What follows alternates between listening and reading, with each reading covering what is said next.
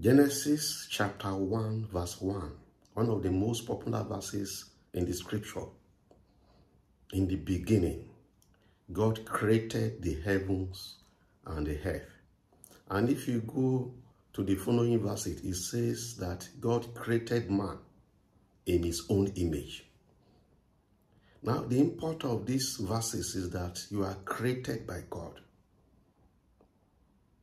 Now, the creator is the manufacturer. The creator is the inventor. The creator is the processor. The creator is the person that has the final say. The creator is the maker. And if you look at the last verse of chapter 1, it says, everything that God created is good. Today I pray for you, any contrary thing in your life that is not good, I command them to fade away in Jesus' mighty name.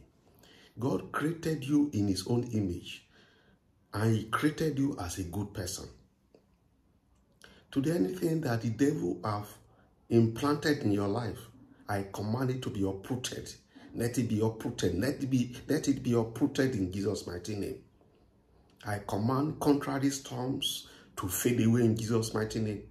I command afflictions to fade away in Jesus' mighty name. God did not create you with sicknesses. God did not create you with diseases. Therefore, I rebuke the spirit behind those sicknesses, typhoid, malaria, headache, pain, arthritis, cancer, and I command them to fade away. I cast out the demons in Jesus' mighty name. God is your creator.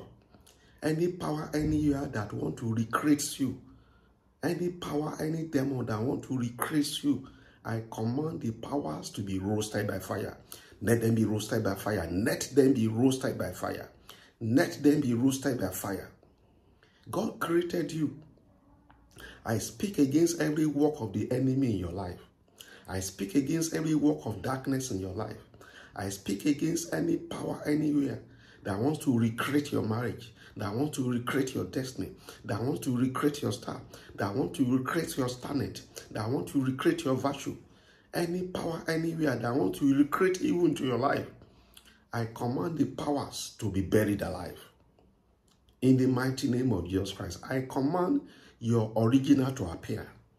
I command your true self to appear. He created you for goodness. Arise and fulfill the purpose of God.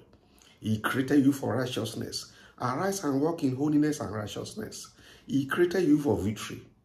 Arise and live a victorious life. He created you to be blessed. Arise and live a blessed life. In Jesus' mighty name, amen.